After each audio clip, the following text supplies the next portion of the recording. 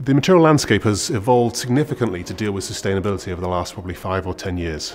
We've seen an explosion in the number of different types of sustainable materials that are on offer, whether it's recycled content, bio-based or waste materials. There's certainly a lot more availability now than there was in the last few years. You've probably been hearing an awful lot about circular economy on top of sustainability, and that has changed the conversation slightly.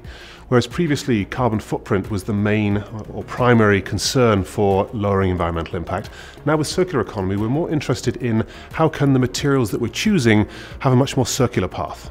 Thinking about their initial creation as raw materials, through design and production, through to use, and then at the end of their life, where can they go next? Is there a second or third life for them? Our vision when it comes to reducing environmental impact and waste has always been design and materials. Design so that the product is efficient, uses a minimal amount of materials, but also how do we then take the product apart so that then the individual constituents can then be recycled, reused again. For many years, the perceived wisdom was that the consumer was not willing to pay extra for sustainability.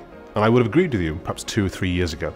But now, a new generation of consumers really are willing to spend that extra dollar to learn more about the product, to align their values with the brand's values. So they are willing to spend more and also to consider more about what your product is made of, how it's made, and the journey it's taken to get to them. One great example has been Allbirds. Its use of bio-based materials, things such as bamboo, such as castor oil beans, and also sugarcane, has meant that as part of its brand value, it's been able to promote these sustainable choices. Consumers have very much responded to this, and even the manufacturers of the materials themselves have actually seen increased market share as a result of their materials being incorporated in these shoes. So, given all this new information on sustainability and circular economy, what can a brand or producer do next? Well, of course, we would love to help.